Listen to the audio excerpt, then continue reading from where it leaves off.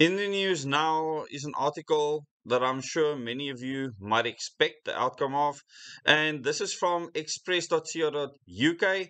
And welcome to my first of 10 videos for today. So you can look forward to that, look out for the other videos, and please go and watch them and share them with your friends and family.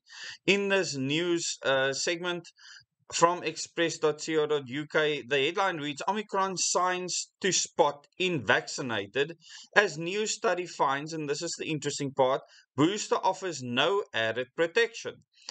Omicron has undergone several mutations since it was first identified in South Africa last year. The COVID variant inbuilt advantage over previous strains has sparked fears it may escape vaccine-induced immunity. Now a new study yet to be peer-reviewed concludes a third booster dose of a COVID vaccine offers no added benefit against Omicron. What are the signs to spot in a fully vaccinated? And then they continue on to tell you how you can spot signs that you've been infected with what they call Omicron. I'm not going to cover all the details of the article, but I just want to cover a small little portion of the article. Still, among people who were previously infected with COVID, a third dose of an mRNA vaccine from Pfizer or Moderna may not boost their protection against the Omicron variant of the virus. The new data suggests researchers studied nearly 130,000 people tested for COVID in Connecticut from November 2021 through January 2022, including 10,676 with Omicron infections.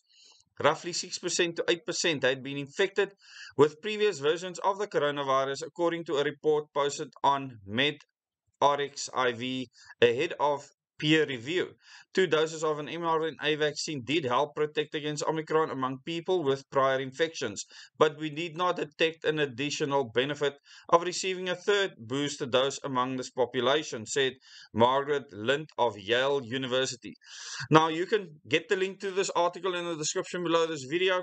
So, never mind how you feel about vaccinations in general. I think it's important to understand that there are people coming out now and saying that maybe that the absolute money grabbing of the vaccine producing companies might be coming to an end.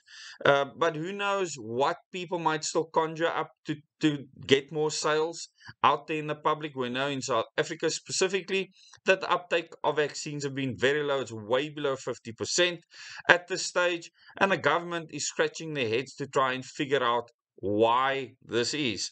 And all I can tell you is freedom of choice is the foremost in people's minds. Thank you very much for watching this video. Please share this with your friends and family. It's important that people receive this information. This study still needs to be peer reviewed, but a large group of people involved telling these vaccine companies that a third dose of whatever they're producing is not making any difference, in this case, to the Omicron variant. Thank you very much. Till the next video.